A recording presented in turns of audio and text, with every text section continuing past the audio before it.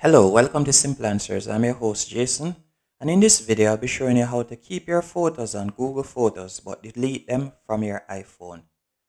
First, let me show you. I'll go into the iPhone camera roll, and this is the photo that I'm going to be saving to Google Photos and delete from the iPhone.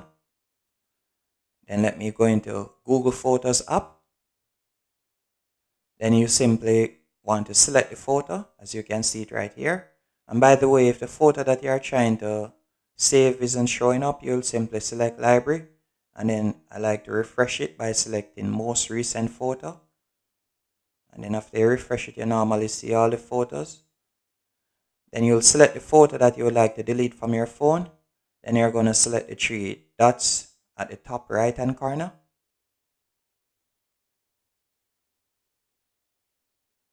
Then you're going to select Backup Now at the bottom.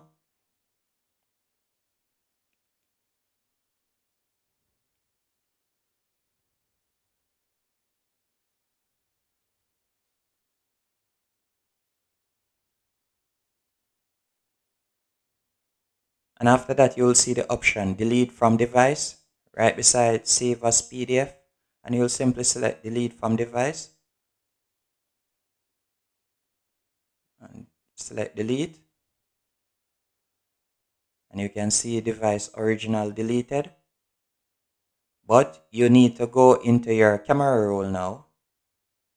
Go into Photos. Then you can see that the photo isn't here, but you would need to go into Recently Delete to permanently delete it. As you can see right here.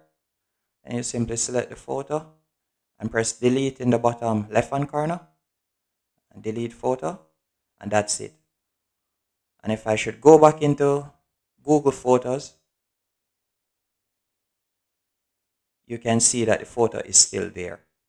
Hope you found this video helpful and informative. If you did, be sure to hit the like button and subscribe, and thank you for watching.